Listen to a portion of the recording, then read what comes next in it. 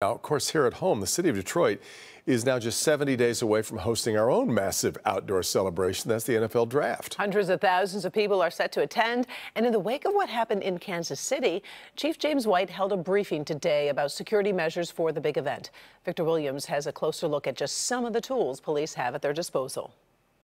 Well, we're in DPD's real-time crime center, where pretty much every space you can think of is being watched by the eye in the sky. It's one of the many reasons why the department says it's more than ready for the draft. We are prepared.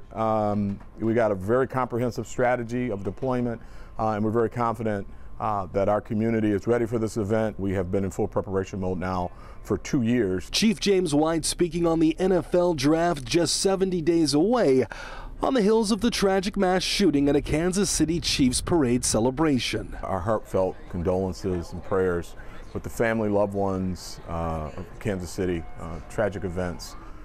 Just way too many guns in the wrong hands of people in our country. It's being made clear that Detroit is strategizing, ready for any and everything that can possibly happen, especially with the bird's eye view of every area at all times at the Real-Time Crime Center. It's an intelligence unit with intelligent people that know exactly what they're doing, and as you can see, they're studying our footprint right now throughout the city, not just downtown, throughout the city, and looking for ebbs and flows in crime. But what you're not going to see are the real difference makers in the event that something does go wrong. You will not know where our helicopters are. You will not know where our undercover operators are. You know, frankly, our undercover operators will be in jerseys and in the crowd.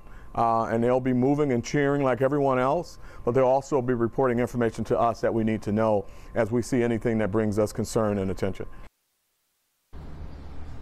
And as you guys can see here, the clock is ticking. Best believe that the police department right here in Detroit is going to be in the right place at the right time with the right attitude, ready and willing to get the job done. Live tonight, Victor Williams, Local 4.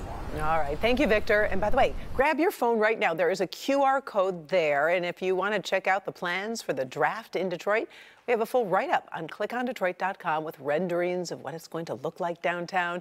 You can also find that under the sports tab, or just scan the QR code on the screen. It'll take you right to the story.